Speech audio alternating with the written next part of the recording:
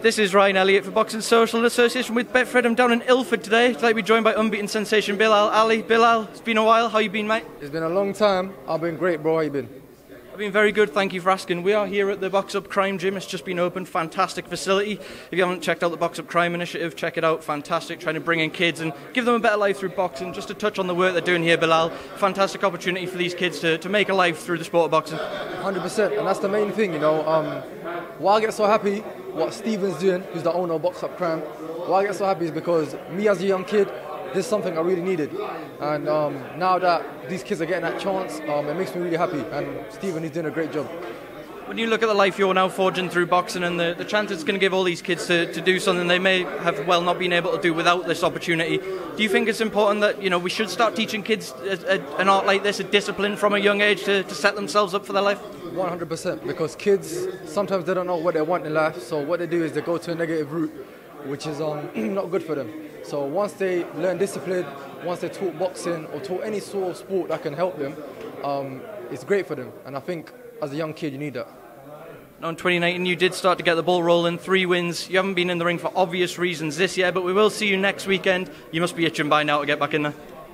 You listen, it's been a long time. It's been almost a year now. You know, last time I fought was December last year. And because of this delay, things paused a little bit. But you got to just take with what you got, carry on doing what you're doing, and I'm glad that I'm back in the ring.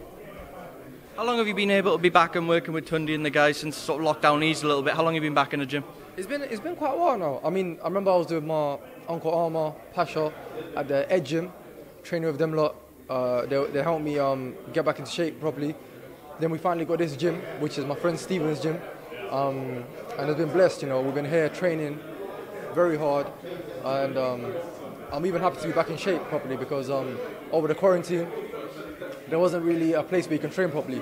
I was jogging and training in the park a little bit, but you couldn't really do what you wanted to do, so I'm glad that I'm here.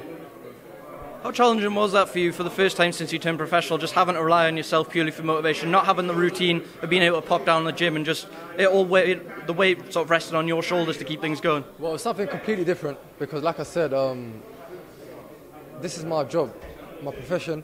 So for us to not train in the gym every single day, it did seem a bit different. But like I said, I think it's different for everybody. But the main thing is you got to stay positive, have faith in yourself, and just keep doing what you're doing. As I mentioned, we are going to see you back in action next weekend, Bilal. Have you had any sort of opponent news you can share with us? And what is it you want to get out of next weekend as well?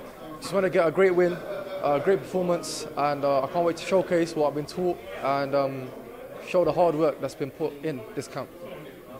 Have you heard anything about the opponent and rounds, etc.? What kind of guy you can be expecting to be in there with? I was supposed to fight somebody else, but they pulled out.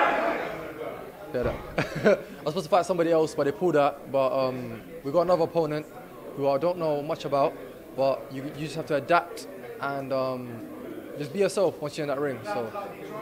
Now, we did hear the first lines in the camp there, so I'm not going to keep you for too much longer because I think we're about to witness something back over on the other side of the gym. I wanted to touch on life under Tunde Ajayi though. What are the main things Tunde's instilled in you since you've sort of been working together and the time you've had together? Motivation. Always telling me to keep working hard because he's seen what it takes. Don't forget, you know, he's someone who used to go to Vegas to the Mayweather gym and see how world champions used to train. So when he tells me how hard you got to work and what you got to do, I listen to him, and that's what I do. So the first I'd actually heard of you was Tunde Ajayi said, you know, a few years ago, this kid that's coming through, I'm telling you, he's got faster hands than Amir Khan. That's what he said. Well, how much does it mean to you have that not only trainer but role model then, someone who really has that belief in you as well? Does it give you that boost? It's great, you know, that sort of comments. I remember he actually said that to me the first time I sparred, I think. And, you know, Amir Khan, he's somebody who's also motivated me, motivated the Asian community. And I think it's been great, you know, for him to say that. And for him to have that belief in me, it motivates me even more and really wants me to show him even more than what he expects, so it's great.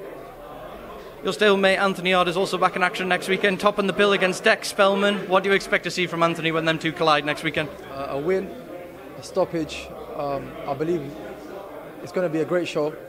This is the first time me and Anthony are on the same card, which was supposed to happen several times, but now that it's finally happening, you know, it's a blessing, and I actually can't wait for the show.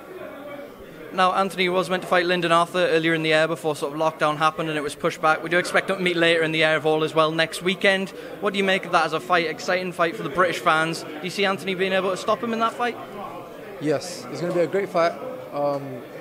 Good for the British fans. But overall, it's going to be good. You know, you got Arthur, who's come off a win a couple of weeks ago. And you got Anthony fighting this weekend.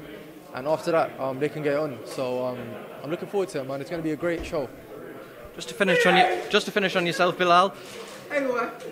Anthony has entered the building. Yeah. Just to finish with yourself, you will be 5-0 if you get the win next weekend. How long before you start to want looking for maybe regional titles or a little bit of a step up in your professional journey? Well, you know what? Because this year has been a bit of a pause, it was probably supposed to be early next year, but hopefully by the end of next year we can fight for some title. You know, I'm very confident in myself in what I can do, and you got to prove yourself in this sport. So, yeah, I'm looking forward to it, man. Probably next year, and God willing, we can rack them up. Do you think activity is the key for you now after that little bit of a layoff of everything that's gone on? Do you just need to be as busy as possible to get ready for when that time comes? 100%. Just like every other boxer, you got to stay active. I've been in the gym, but I really want to be under them lights and just showcase my skills and, like I said, what I've been taught.